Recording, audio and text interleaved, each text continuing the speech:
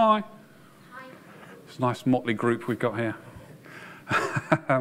So I've been talking about this all the last few days, but I sort of want to go into this sort of elongated discussion a bit bigger than just talking about what we do, but about what the metaverse is, about the interoperability and about the problems with performance as well. And it's a bit broader than what I've discussed before, so I shall go through this and we'll have a nice conversation, hopefully. So Hadean, who are Hadean? Who am I? I'm Matt Kemp. I am a game director at Hadean. My history is in MMOs. I spent 20 years working on MMOs. And Hadean are a deep tech company who have this great technology allowing you to distribute processes on the cloud. So when you've got a whole bunch of MMO people, you've got somebody who says, we can make really big simulations. We obviously want to make the biggest simulation we can. We want to make the metaverse. And we want to be part of that journey to make the super big simulations in the metaverse. So great connection. So first step, what is the metaverse? What is it to us? What do we think the metaverse means? So a bit of a history lesson. In 1969, two things happened. Probably more than two things, but two very exciting things happened. In 1969, we landed on the moon. That was pretty cool. Also, 3 universities got together and said, we want to start sharing our network and start sharing data together, and the internet was formed. And over time, more and more people joined this little network. And then some people from across the pond joined this network as well. And eventually it turned into the internet that we know and love today. Everybody interconnected, servers everywhere, everybody talking to each other. Right now, this is where we think the metaverse is. We've got people building things. They're not really talking right now, but people are building things and stuff's happening. And we're right at this very early stage of the metaverse. So what do we think the next steps are? The reality, I think, right now is that we're not going to lose the internet. The internet's not turning off tomorrow, going to be replaced by a 3D world, which we're all going to interact with. A lot of effort's been put into stuff that's on the internet, and people are going to want to use that. They're not going to want to rebuild everything on the internet in a 3D world. So what we expect to see is companies wanting to connect to a 3D metaverse world, but utilizing their internet experience already. So they'll connect in one 3D world, they'll connect into there, and then link towards their existing internet content. It's low risk. You don't have to rebuild everything you've got, and you still can access and say you're a metaverse company. And over time, people will start to want to have their own metaverse worlds. They will start to want to say, I actually want to brand it all myself. I don't want to be sat next to somebody who I've got no control over. I want this thing to be mine. I want to put it on my hardware, so I own the stuff that's going into a metaverse world. But I still want to connect it to my existing internet experience because I don't want to lose that right now. And then they want to decide who they want to connect it to as well. And they make the decisions on who the brands are that's going to help them connect, so who's going to help them grow their business, and make those connections that make sense to them. And off the back of this, we'll get networks start appearing. And then more networks will appear. Different people will make different technologies, different networks, and these networks will start linking to each other. And the metaverse will start growing, very much how the internet did. So what might this look like? So you've got your internet content, and we think it's going to be something like what we've called a footprint. You have a 3D world, and in there you want to create something. It doesn't have to be a big thing. It could be, I don't know, a city block as you've got here. Or it could just be a shop front, which gives you a 3D access to your existing internet content. Then over time, it will get bigger. People will want to build on any game engine. People want to use O3DE, they want to use Unreal, they want to use Unity. I heard a rumor of CryEngine coming back. Who knows? People want to use their own engines, they want to use their own software, they want to use their own data to run these worlds. All the services they'll want to use as well. So you might want to tie into someone else's ad network. You might have your own ad network. There's all sorts of things that people want to plug in to actually own this world and have their little piece of the metaverse, their own functional part of it. And then the connections happen. And that's the exciting bit. This is where the open standards come in. This is where the open source is. How do we make sure these people can connect, do connect, and then the metaverse is as we want it to be, born with lots of 3D immersive worlds connecting to each other and connecting all that technology and experiences together. So problem one that this creates, how do different networks talk to each other? And I'll dig into that shortly. But first I want to go into what's the experience in the metaverse. We talk about 3D worlds. what do we want that experience to be? When I think about how I want to experience it, and I think how a lot of other people want to experience it, we want super high quality social interactions. We want to be able to walk through, we want to be able to see people, we want to be able to shake hands, see them smile, see them laugh, see them cry. We want, well, maybe not cry. We want to see them, want to high five, give them items, have them give us items. We want to do that with people. We want to do that with the AI, the NPCs are running around. We want to understand who an NPC is. We want to know you're definitely a person, you're definitely not a person. We want to be able to interact with the real world as well. So if I'm walking through, I see somebody wearing a nice pink cowboy hat. Oh, I want one of those. Can I buy it, please? And then it gets shipped to my house. And I want to impact the virtual world as well. I want to be creative. I want to express myself in the way I want to express myself on that world. I want to wear the clothes I want to wear. I want to lose a few pounds. I want to build stuff. I want to make pictures, make music. That is the experience that I want. But we can't do that. Right now, we cannot create a world which allows us to do all that cool stuff. If we use any game engine right now, if you get 100 people in it, you're lucky. The more you want to do with those 100 people, that number goes down. The compute is not available on any machine to allow us to create a metaverse world, and that's a problem. Problem 2. How do we supply the needed compute to realize our metaverse vision? So let's go back to interoperability. Let's talk about that. So why is interoperability important? Because if we don't have it, we'll have a segregated universe. And the worlds will operate in isolation. This isn't the metaverse. The metaverse is about being interconnected, about being connected. If we don't do that, the metaverse just ceases to exist. So we've got to be interoperable. So what do we need to do to be interoperable? There's a whole bunch of technical stuff that we have to do. We have to think about how do digital assets flow between different worlds? How does user data flow between different worlds? The user wallets, all this stuff has to be thought about. Ad tech, how does that work across different worlds? Content built in different game engines. How do you walk from part of a world which has been made in Unreal, and without missing a heartbeat, without any interruption in your experience, step into a world which is made in Unity? How do we do that? That's a problem. But it's not just technical problems. It's temporarily technical problems. Right. So here's a few more things about just sort of tip of the iceberg stuff of all the different things that you have to think about. So assets, 3D formats, animations, IP permissions. Do you have in one world the same permissions to use someone's intellectual property that you do in a different world? How's that managed? How do you move that across? If I'm walking from one world to another, I want the experience the same. Suddenly I cannot wear my pink cowboy hat. Disappears. That's not the experience we want. Sound formats, physics interactions, size of files, all these things we've got to think about. And the data as well. So I know where I am in one world. I know what my position is in that world. I know what state I am. I know what functionality I've got. Again, if I step into another world, how does that move? Can that move? How do we make that interoperable? Does that world even have the licensing to use the software that I need to make this world work? To make that transition from, here's my position, into the next world of, I don't understand what that means because I don't have that licensing to use that piece of software. And again, hardware. We're going to be running on multiple machines. What are the requirements of those machines? What protocols do they use? What are the bandwidth requirements? All sorts of stuff we have to start thinking about on what needs to be interoperable. It's not a simple thing. It's every layer has to be interoperable and work. And now it's not just about technology. It's also about society. So if I'm in the metaverse, I have this wonderful, engaging world. No device that I own, no phone, no computer will hold the metaverse on it. So what we have to be doing, what technology companies need to be doing, is changing what's on your computer to allow you to view the metaverse in the way that you want to see it. And we can't do that by having hundreds of screens pop up to say, please accept this piece of software we need to download. Please accept this, please read through this EULA agreement, which you're never going to read anyway. So we need to create trust with the end user to say, give us access to your machine.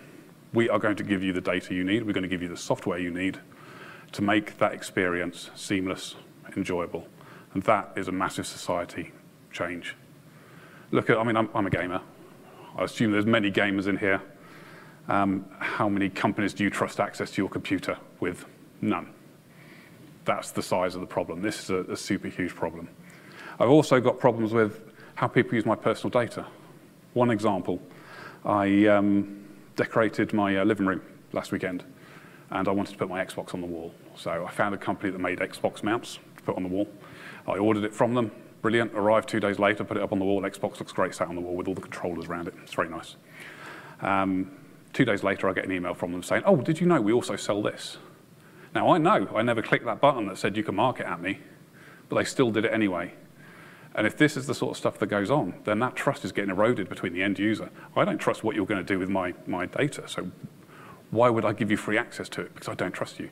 This is another society shift.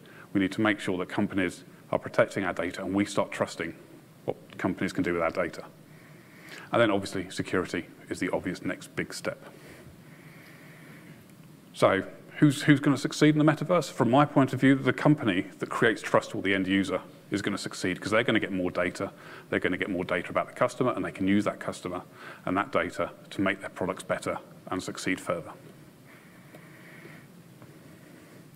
Business models, that's the other big problem. Right now, if I am a big company, I have a bunch of IP, I have a bunch of technology that is valuable to me. Why on earth would I give away that value to other people for some promise of this utopian thing we're going to create? Some people are bought into this and are doing it. Many aren't. And until we can find business models where people can understand, actually, if I'm going open source, if I'm going to share my technology, I can make more money doing this. Once we get to that stage, then we're going to start seeing this change quicker. But this is beginning to change right now. You think about Fortnite, for example. People are putting their IP into the hands of lots of sweaty 13-year-old kids playing Fortnite, and it works for them. And this is beginning to change. So this, I don't think, is as big a problem as the previous ones. But again, business models is what's going to drive people going into the metaverse and companies going into the metaverse. Because if you can't make money from it, you don't understand your business model, why on earth would you give what's valuable to you away? And we need to start helping with those changes. So problem number 2, performance. So why is performance a problem? It's quite simple why performance is a problem. The amount of compute needed to run a simulation, if that is more than one machine can give, then we have these problems. So we have the decreased accuracy in interactions. We have the increased lag and latency. And we have server crashes. And the way we deal with this right now, in any game, we decrease the amount of participants in that simulation. We decrease the fidelity, we decrease the functionality, and increase these isolated instances. That's our solution now to this problem. And this is not the metaverse. This is the complete opposite of where we need to be for the metaverse. We need to turn this on its head and start solving these problems properly, rather than just putting mitigations in place, which is moving us further away from what the metaverse needs to be. So I'm sure some of you have seen this already. We have a solution, or we have come up with a solution. It does not have to be the solution. There'll be other solutions that come out there as well. But this is how we're solving the problem. We're solving it through distributed computing. And the way we do this is we take a map, no matter what it's built on, whether it's O3DE, whether it's Unreal, whether it's Unity. We take a map, we divide it up into squares that we call cells. Now, each cell, we put a piece of compute on that cell, which is effectively a core, could be a machine, could be an entire data center if you wanted to, into each cell. And then what we do is we dynamically split these cells based on the amount of compute that's required in any one space at any one time. So if you look at the city up there, that's where all the action's happening. That's where everything's happening. A huge amount of compute's needed to process what's going on in that city. And underneath, you can see lots of small cells, lots of cores and computers going into that area. If you're standing on top of the mountain, there's not a lot going on up there. You've got some snow, a tree, a yeti, and nothing's happening. You've got big cells, small amount of compute. You don't need that amount of compute up there. And this solves the problem. This solves the problem of getting more users in, getting better interactions, and your higher fidelity things as well. This is a solution to the problem. But it brings its own problems. And the problems that we have beyond this is, if we're running on multiple machines, how do we move data between those machines? How do we track, how do we split and merge that data as well? And how do we keep track of all the machines that has that data on? So imagine you've got a simulation with 100 machines. That's 6,400 cells in that. Each cell is part of the simulation. Each cell is related to a part of the simulation. How do you make sure the data knows where to go? From what machine is that piece of data on? Where does it go to? That all needs to be sorted out as well. And then how do these different solutions talk to each other as well? So the way to think about this is boils down to data structures. So there's 4 different places you can process and keep data. You can keep it on the actor, which is the smallest thing in the simulation. You can keep it at a core. Does every single core have a piece of data on it? Does every single core process that piece of data? What about machines? Instead of on every core, do you have it on every machine instead? Does every machine have it? Do you use this data? Does it process that data? Or do you do it in the data center? Is there a machine dedicated to doing this one thing in every single data center? Now, the most performant way of doing it would be to stick it all on the actor. Everything stems up from the actor. The actor is the thing that has all the information and needs to do it. The problem you've got is if you put all this data on an actor, you've then got to move it across machines. So if you've got somebody standing on a cell, they move into another cell, the core might be on a completely different machine, might be in a completely different data center. You could be moving this data halfway across the world, and that's expensive. And if you think, I'm standing on a border of a cell, and I'm crossing it 10 times a second, you suddenly got to move this data 10 times a second as well, 10 times the cost. So it's not straightforward as all data sits in one place. And the way we look at it is, the more performant the data needs to be, the closer it needs to be to the actor, so it'll sit on the core, potentially the machine. If it doesn't need to be super performant, then you can push it up into the stack higher, so it can go into the data center. But of course, as you go down, the more performant stuff has to be duplicated more often. But the simulation isn't just the only thing that makes the metaverse work. You have the main simulation, which has people moving around, but you have all the other stuff that makes it work. You have your voice chat, you have your physics libraries, your billing services, player databases, loads and loads of stuff. I mean, this is just the first 5 things that popped into my head. And we're not talking about 10 people in a simulation, or 100, or 1,000, or 10,000. We're talking hundreds of thousands. We're talking millions. So the amount of compute you need to process any of these services could easily be more than a machine. And for that, you need to start distributing these services as well. One machine that runs your physics library is not going to be enough for 100,000 people. So that needs to be on 10, 100, 500 machines. Next question, how do you split the simulation? Well, the simplest way is, let's do it by people. Where are the people? When they start moving into the same cell, you can say, we'll split that simulation. But that doesn't always work. If, for example, you've got a simulation which has lots of physics interactions, lots of AI in there, one person may trigger that. So you could have 100 people in one cell working absolutely fine, but if you've got one person triggering a whole bunch of physics stuff, it might crash your simulation because that cell just cannot cope with the compute. So you need to start thinking about what are the metrics that are important for a simulation in order to understand what compute requirements you have, and therefore when to split the simulation. You could even go a step lower as well. You can start thinking about the core. What is the performance characteristics of the core that cell's running on? If it hits 60%, 80% of the important metrics for you, do you split at that point? And every simulation will be different depending on what this 3D world will want to look like. And then we have the other problem. So we have this wonderful distributed system. We have simulations, data flying around this multiple distributed simulation across multiple machines, across multiple data centers, but it takes time to get that data back to the end user. You get lag, you get latency. That's not a good thing. The experience we want is somebody moving through step by step, uninterrupted, high quality simulations. So how do we deal with this? We deal with this using edge servers. So we have an edge server on the edge, obviously, next to a whole bunch of users. We know who those users are. We know where they are in the simulation, which means we don't have to send the entire simulation to them. We can take that and just put the simulation, the parts of the simulation we need on that edge server, and then process some of that data on the edge server as well to make those interactions super, super quick. And then we can send the deltas back to the main simulation, make it all make sense. We've always got that single source of truth of what that world looks like. There's other things we can do across the back of that as well. Sitting on the edge server, we can do interest management on that. So to make sure that you don't see anything you don't need to see. We can do the computing on there as well, so we can actually run a whole bunch of compute on there. Is there basic physics interactions we can do on an edge server, rather than necessarily send it to a physics library machine. Event handling as well, make sure only the events that are necessary can flow through, reduce the costs of bandwidth. What might this look like? So this is what we're really working towards at Hadean, what we're trying to build, and what we've called a Hadean world. This is a scalable 3D world. And in the side, you've got your internet connections come in with via APIs or via SDKs in order to build the world and your footprint in that world the way you want it to look.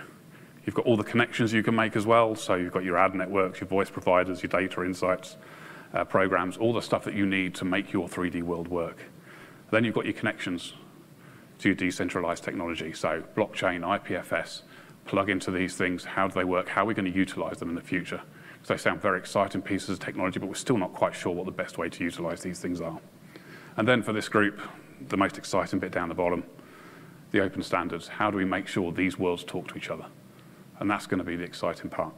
These different protocols that people are going to come up with, the different ways of storing data, the different ways of moving data. How do we make sure these worlds can talk to each other and become the metaverse that we want it to be? So, conclusions.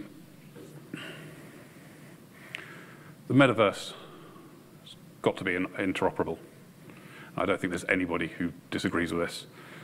To do that, we've got to have open standards as well as social and business model trust in order to make it truly interoperable. And if we want to deliver the end user's expectations of the metaverse, we have to distribute simulations. There is not one machine we can do that. We have to do this.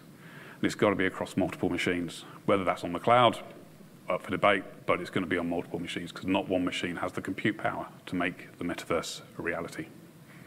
Thank you very much.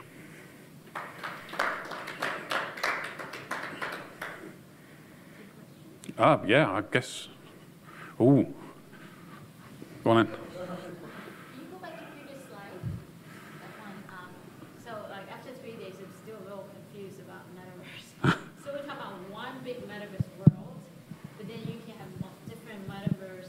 Experiences? Is that how it's like the internet, right? We're talking about internet. If you use that kind of terminology, so we have one big metaverse world, but then each region or pocket you can have your own metaverse. Yeah, I mean, think of it like this. This is the internet.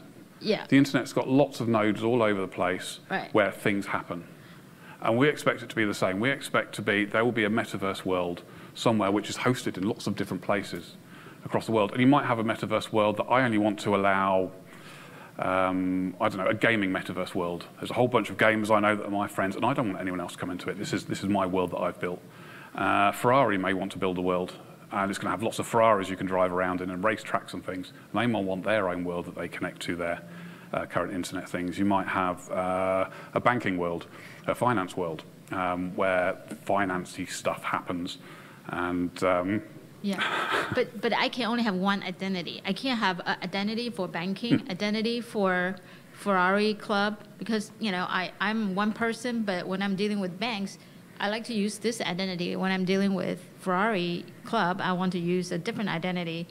I mean, but the whole 3 days, people are talking about one identity.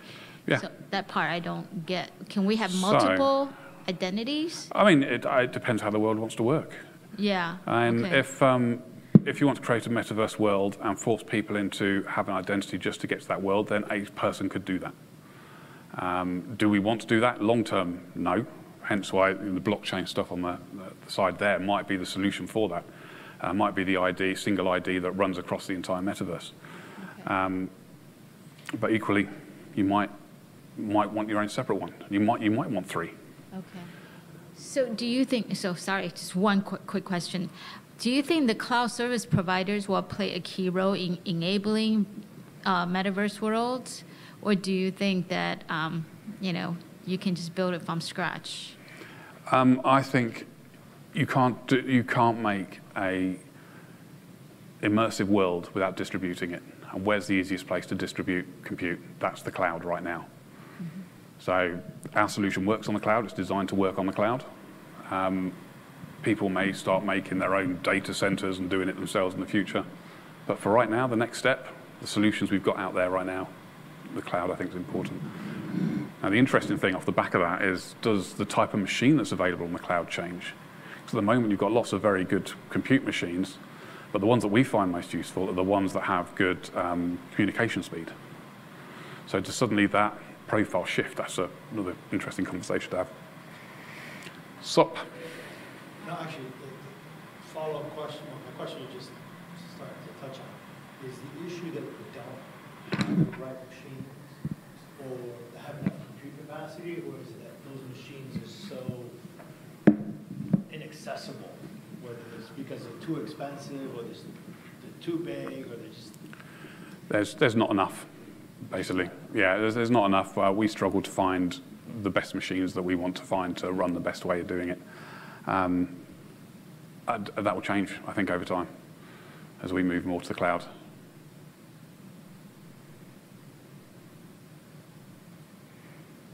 Cool. Anything else? One more philosophical question. If you scroll back to, and maybe this is where some of the, more, that, past. That one. So when I look at a diagram like this, it all looks sequential. Mm-hmm. Is the trick in distributing the type of machines or the compute capacity in a way whereby it's, for lack of a better term, more evenly balanced or distributed? Meaning, instead of sending things back and forth, can we turn the network itself into the compute capacity? That's effectively what we're doing. The issue you've got is speed of light, because it takes time to send something from here to here. And it takes time to send something from here to here, so from here to here, and then from data center to data center. And this is effectively the limitation that we have. Yeah.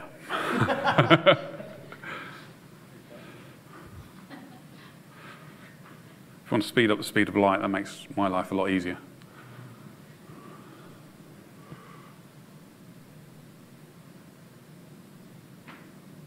Cool, we're all good? Okay,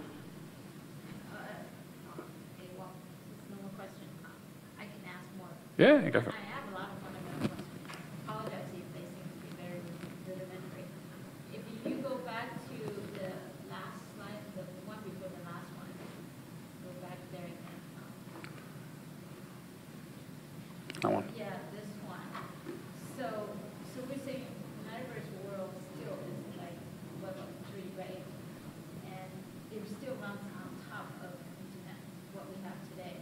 Yeah, the infrastructure, So yeah. a lot of protocols, network protocols we have today, would that still apply in Metaverse, or it has to be another set of network protocols and all that? We can use what we've currently got, so your key UDP and TCP ones we can still use those, and that's what we've got right now. So if we want to build this anytime soon, we've got to use what we've currently got. It may well change and alter in future, and some better things may be created, and I hope so. It depends on the requirements. Yeah, and again, it's a learning thing. You know, this is what we think we need to move towards. It will change. We will have new ideas. Do you envision that the CSPs will start offering Metaverse as a service kind of thing Yeah. in the future? It's like, okay, I have a turnkey Metaverse Yeah. platform for you. If you want to enable banking Metaverse, here is the turnkey. And then all you have to do is add the banking stuff on top. Yeah, it's happening already. Yeah, it's happening already. You look at Sandbox, that's effectively it. Build your metaverse in our thing. Sandbox or Decentraland, that's what it is. This is they've positioned themselves as, here is the metaverse. You build your metaverse here. That's their solution. I think it's going to go beyond that.